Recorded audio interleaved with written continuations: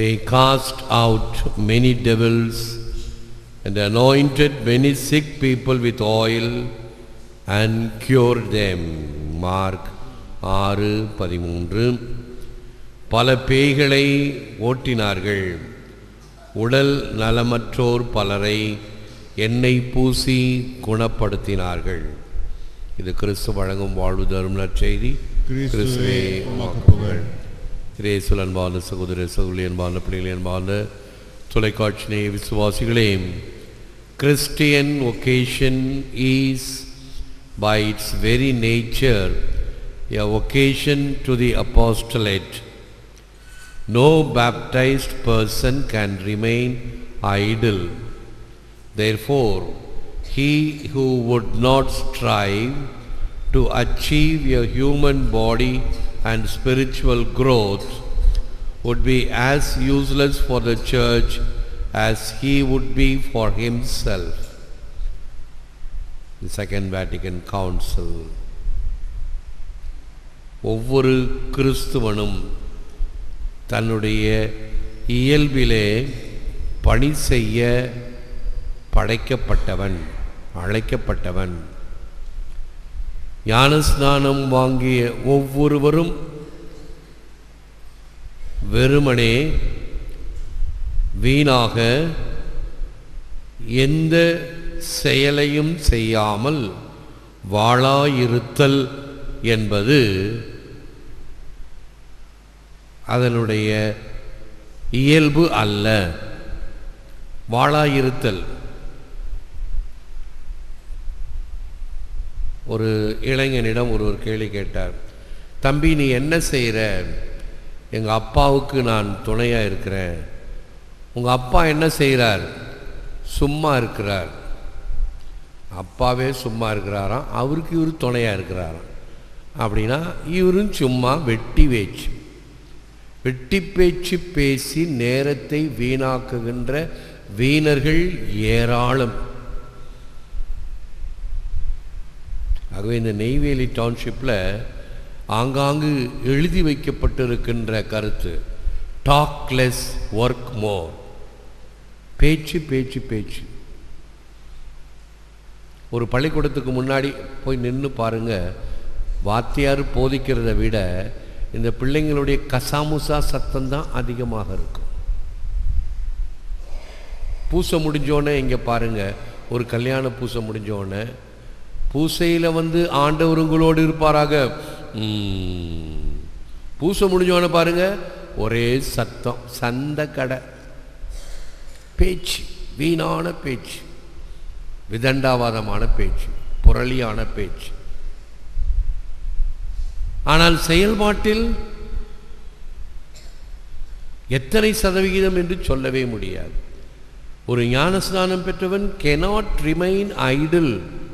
ஞானஸ்நானம் பெற்றவன், அதே போல பழைய ஆண்டவர் செல்வநாதர் ஆண்டவர் அடிக்கடி எங்களுடைய தியானத்தில் சொல்லுவார், இறைவனால் அழைக்கப்பட்டு இறை அருளை பெற்ற ஒரு குரு வாளாயிருக்க முடியாது. அவர்கிட்ட சொல்லுவாங்களாம், ஆண்டவரே நீங்கள் எங்கள் பங்குக்கு அனுப்பின குரு அப்படியே இருக்கிறார். அப்படின்னா என்ன அர்த்தம்னு கேட்பாராம். போட்ட இடத்துல அப்படியே இருக்கார், ஒரு செயலும் செய்கிறது கிடையாது. பூசை வைப்பார், தோசை சாப்பிடுவார், அவ்வளோதான். அடுத்த நாள் காலையில் பூசை வைப்பார், தோசை சாப்பிடுவார், அவ்வளோதான் அவருக்கு வேலை, வேறு ஒன்றும் கிடையாது. கல் போட்ட இடத்துல எப்படி இருக்குமோ அப்படியா. இவைகள் அல்ல, உயிரை கொடுக்கக்கூடிய அளவுக்கு, வியர்வை இரத்தத்தை சிந்தி உழைக்கும் அளவுக்கு ஒரு வாழ்வின் பணியை செய்ய வேண்டும். இதைத்தான் வேத சாட்சிகள் செய்தார்கள், நம்முடைய முன்னோர்கள் செய்தார்கள். இந்த பங்கினுடைய அருட்தந்தையர்கள், முன்னால் உழைத்தவர்கள் செய்தார்கள். அதன் பயனாகத்தான் நாம் பெற்றிருக்கக்கூடிய இந்த இன்ஃப்ராஸ்ட்ரக்சர் என்று சொல்லக்கூடிய வசதி வாய்ப்புகள். ஒவ்வொருவரும் அவரவர்களுடைய காலகட்டத்தில் செய்தது. வீணாய் இருத்தல் அல்ல. வீணாய் இருந்தால் உள்ளதும் போய்விடும். ஒரு ஊசியானது பளபளவென்று இருக்க வேண்டுமென்றால் அது பயன்படுத்தப்பட வேண்டும், இல்லை என்றால் துருப்பிடித்து விடும். அதே போன்று என்னுடைய மூளையும் சரி, சிந்திக்க வேண்டும், சிந்திக்க வேண்டும், செயல்பட வேண்டும். சிந்திக்க சிந்திக்க நம்முடைய மூளையானது கூர்மையாகிறது. ஷார்ப்பனிங் த டூல்ஸ் என்று ஒரு புத்தகம் இருக்கிறது. ஒரு கருவி நன்றாக பயன்பட வேண்டுமென்றால் அது கூர்மையாக இருக்க வேண்டும், அப்பொழுதுதான் சரியாக செய்யும். இந்த பிள்ளைங்களுக்கு வத்தி சுரண்டுறதுக்கு பிள்ளைங்க வந்து கேட்டாங்க, பெருக்கிற பிள்ளைங்க, கொஞ்சம் இந்த தகடு கொடுங்க. நான் புதுசாக வாங்கி வச்சுருந்தேன், ஏற்கனவே நிறைய வாங்கி பிள்ளைங்களாம் அந்த சுரண்டத்துக்கு டூல்ஸ் நிறையா இருக்க வேண்டும். அப்போ சொல்லிக்கிட்டே எடுக்கிறேன், பிள்ளைங்களா ரொம்ப எச்சரிக்கையாக இருக்கணும், இல்லைன்னா கையை கிழிச்சிரும் அப்படின்னு சொல்லி முதல் தகட்டை திறந்து கொடுக்கும்போது நானே கையை வெட்டிக்கிட்டேன்.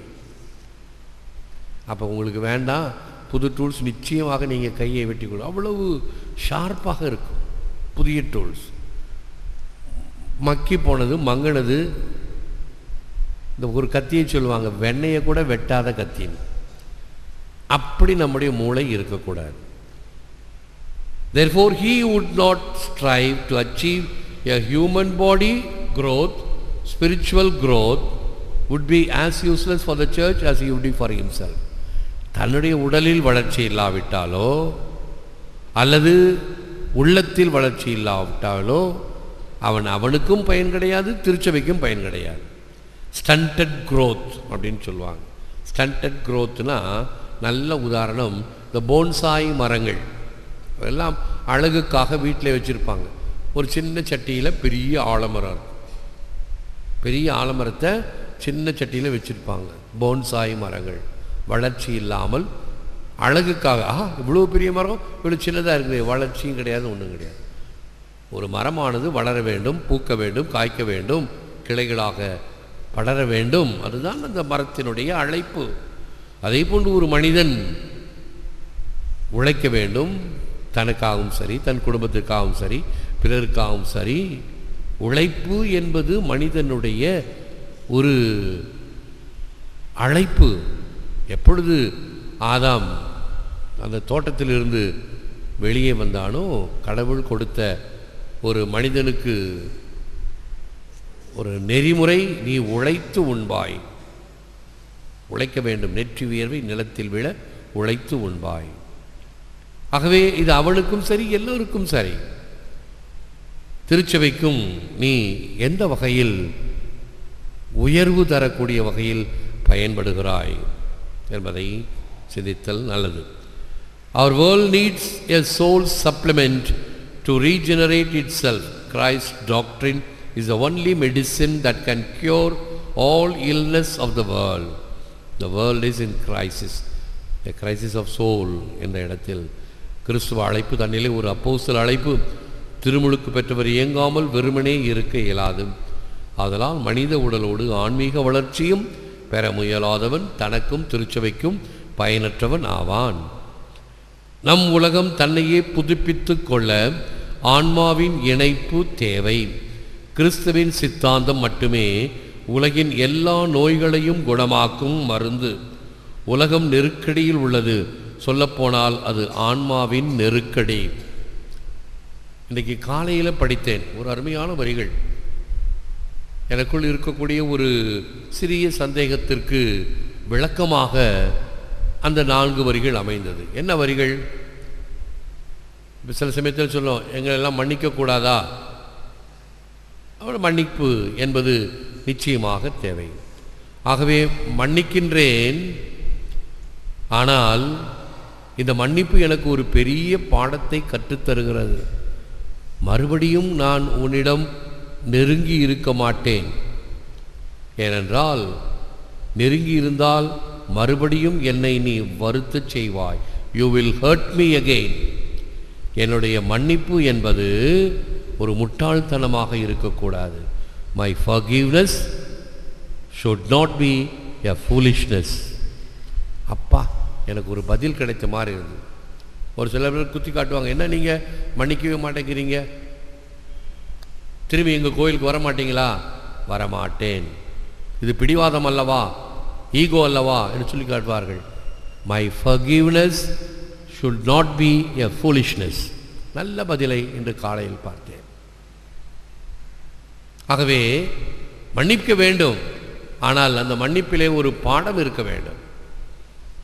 ஆகவே நான் பாட்டு தப்பு செஞ்சுக்கிட்டே போவேன், உங்கள் தலையில் மிளகா அரைச்சிக்கிட்டே போவேன், மறுபடியும் உங்கள் தலையை காட்டுங்க, நல்லா இருக்குது, அம்மி மாதிரி இருக்குது, வளவளன்னு இருக்குது, குழச்சி அரைச்சிக்கிட்டே போகலாம் அல்ல. நோய்களையும் குணமாக்கும் மருந்து உலகம் நெருக்கடியில் உள்ளது. சொல்லப்போனால் அது ஆன்மாவின் நெருக்கடி. அந்த நெருக்கடிக்கு இறைவன் தருகின்ற பதில் இதுதான். That the world through the predication of the church, by listening it can believe, by believing it can wait, and by waiting it can love. உலகம் திருச்சபையின் போதனையை செவிமடுப்பதால் விசுவசிக்கும், விசுவாசத்தால் காத்திருக்கும், காத்திருப்பதால் அன்பு செய்யும். The apostolate is a love for God that is brimming with joy, with dedication to others, and our eagerness to spread our apostolate is the exact, adequate and necessary manifestation of our interior life. St. Joseph Kriva. இன்று நிறைய மேற்கோள்கள் இருக்கின்றன. அப்போஸ்தலம் என்பது கடவுளை அன்பு செய்தல், அது மகிழ்ச்சியின் பூரணம், மற்றவர் பேரில் ஈடுபாடு, நற்செய்தியை பரப்ப முயலும் ஆர்வம், தேவையான உள்வாழ்வின் வெளிப்பாடு. ஆகியவைகள் எல்லாம் ஒரு மனிதனுடைய கருத்துக்களாக இருத்தல் வேண்டும். முழந்தாள் இருப்போம். Lord, may we be open to be used as your hands, your feet and your love in the world. ஆண்டவரே, எம்மை உமது கரமாகவும் பாதமாகவும் அன்பாகவும் இவ்வுலகில் பயன்பட அருளும். எல்லாம் வல்லவரே, நல்லவரே, எம்மை போற்றுகிறோம், புகழ்கிறோம், நன்றி கூறுகின்றோம், ஆராதிக்கின்றோம். தேவரீ தாமே இந்த நற்கருணிலே எமக்காக விற்றிருக்கின்றீர். உமக்கே நன்றி, துதி, தோத்திரம், புகழ், மகிமை உண்டாவதாக. நாங்கள் உமக்காக படைக்கப்பட்டோம், உமக்காகவே வாழ அழைக்கப்பட்டிருக்கிறோம். உமது அன்பை ஏற்று வாழ்வதற்கு வேண்டிய இனிய மொழிகளை தருகின்றீர், இனிய வழிகளை தருகின்றீர், இனிய சித்தாந்தங்களை தருகிறீர். உம்மையும் உமது திருச்சபையையும் எங்கள் சமூகத்தையும் எங்கள் அயலாரையும் அன்பு செய்து வாழ நாங்கள் இந்த அருட்சாதனங்களால் திடன் பெற்று தெளிவு பெற்று வாழச் செய்திருந்தோம். இன்னும் அதிகமாக வாழ்வின் சூட்சுமங்களை தெரிந்து கொள்ள உதவியருளும்.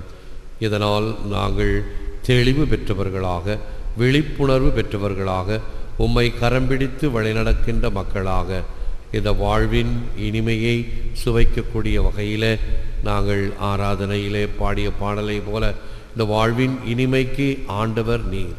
ஆகவே இந்த வாழ்வின் இனிமையிலே இருளின் துயரம் விலக உம்மை உவந்து வணங்குகின்ற அருட்சாதங்களை பெற்று இந்த தூய்மை அமுதம் எங்கள் வாழ்வில் துளிர்க்கும் மலராய் துவங்கும் இறைவா, நீர் தேய்வு தொடரா புதுமை நிலவாய் எங்கள் வாழ்வை என்றும் புதுப்பித்து கொண்டிருக்கக்கூடிய வகையில் உதவி செய்திருளும். ஏற்று வரமருளும் இறைவா, காக்கும் கரங்களினால். ஆமென்.